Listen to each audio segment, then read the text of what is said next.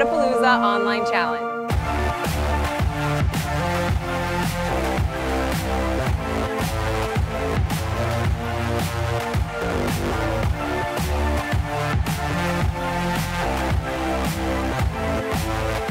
Workout number 4 is a nasty one with some pretty fun movements.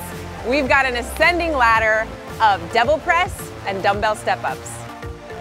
We're back with week 2, workout 4 of the Wodapalooza Online Challenging Qualifier.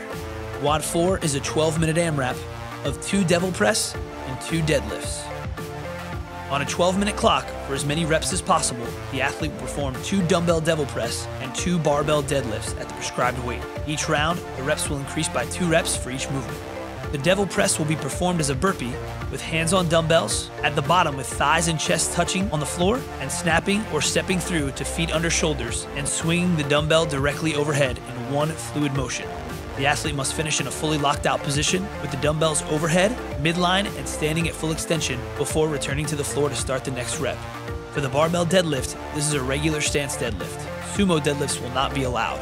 A successful rep will consist of lifting the barbell from the floor to standing at full extension and barbell in the hang position. Your score for this workout will be the total reps completed at the end of 12 minutes. For the seated division, athletes will have a 16-minute AMRAP to complete 2 adapted devil press and 2 dumbbell deadlifts at the prescribed weight. Each round, the reps will increase by 2 for each movement. The devil press will be performed as the dumbbells swinging behind the hips when seated, and then in one fluid motion, pressing the dumbbells overhead in a fully locked out position, with dumbbells over the midline and seated with shoulder over hips at full extension before returning to the next swing to start the next rep.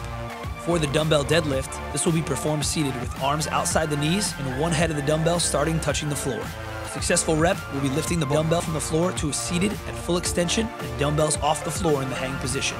Each rep must start with the dumbbells touching the floor.